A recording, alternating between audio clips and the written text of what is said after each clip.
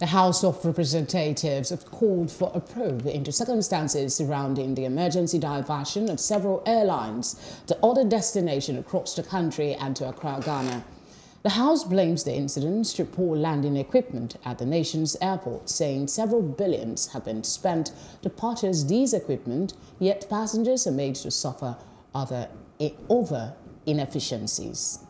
On account of poor visibility, some foreign airlines are presently diverting their international flights to Accra Ghana, N'Djamena, and some other neighboring countries with its attendant negative consequences.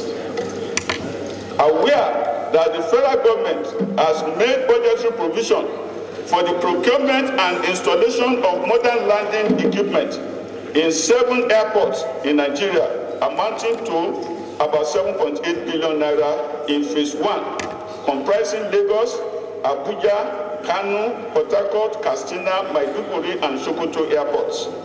Also aware that in fact, Category 3 instrument landing system, otherwise known as Cat 3 ILS, has recently been installed by Nigerian Airspace Management Agency, NAMA, at the Murtala Mohammed International Airport, Lagos, to enable pilots carry out approach to landing in zero visibility and see the runway, no matter the weather conditions.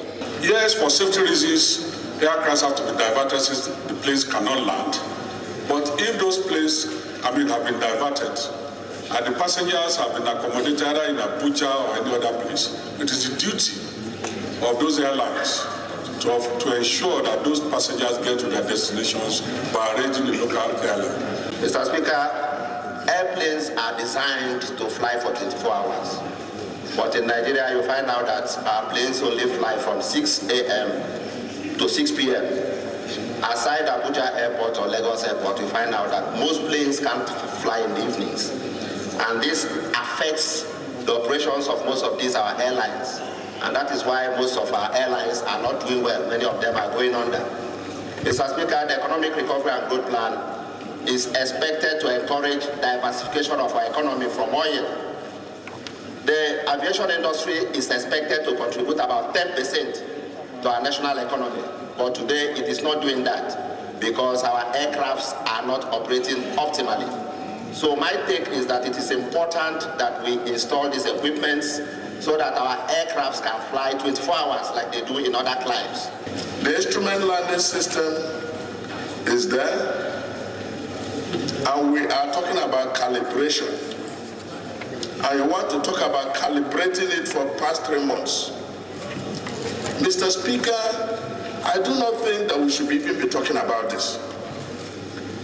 The people who are responsible for this situation should simply go. They are negligent. I wouldn't understand, before you remove a navigational aid, that the replacement should have been there, and the calibration should be immediate.